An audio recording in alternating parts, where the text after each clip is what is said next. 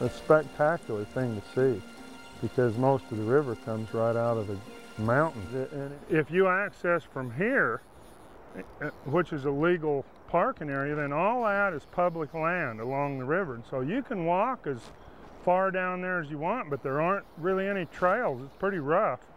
But you can get down there a long ways. It's a nice area, but you can't drive in many other places.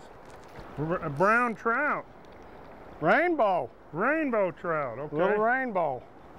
You get below Osborne Bridge, there seems to be a deep channel that goes all the way along. Even though it's flat water, there aren't many places you can get all the way across the river.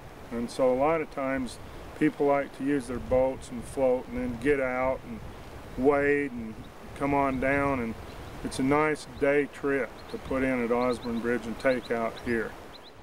That was absolutely fabulous, the way he jumped. I don't know how big that fish is. Boy, did he come out of the water. When you get them down here, they don't have any hook scars or anything either. I mean, they're not, nobody's bothering them. Oh, all right, buddy, I'll put him. Ah! And then the other thing you find in the canyon are lots of bait fish of different types. Little dace and shiners, immature rainbow trout, and lots of sculpins. So some streamers like a zonker and a bullhead sculpin are going to work fine. That's a beautiful fish.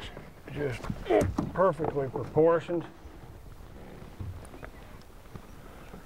3-weight fish. On a 3-weight rod, that's a pretty stout fish. Look right there at them all rising. That big pod. Right There's there. about Jeez, 10 of them.